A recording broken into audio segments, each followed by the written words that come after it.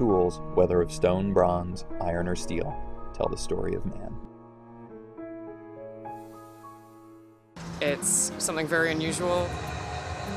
It's a material that everyone takes for granted. It's something that's around you every day. So we like to show actually how it goes together, how it's made. Our goal is to educate people a little bit about glass, hopefully get people interested in glass. We think it's one of the most entertaining art forms to watch. So.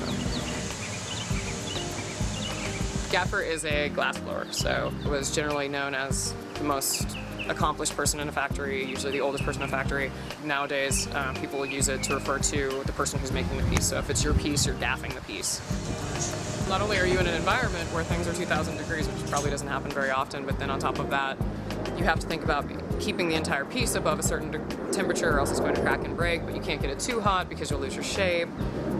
You're always turning, counteracting gravity, and all of these things are happening simultaneously, and you're telling your assistant what to do because you can't make it by yourself, so you always have to work with someone. If we let the glass do what it wants to do and let it become what it wants to be a little puddle on the floor. Basically anything that we're making up there, we're forcing it into that shape.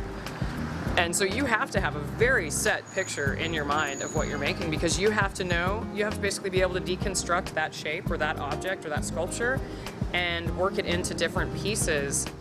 We have a plethora of tools. We have crimps, we have stamps, we have all kinds of good stuff. If you talk to any glass worker, they'll say that the most useful tool that you have are the jacks, and they basically look like a giant pair of tweezers. They're about anywhere from about 15 inches long to almost 2 feet long for making something very large. Newspaper's fantastic too. That's one of my favorites. You can take an entire edition, fold it up, soak it in water.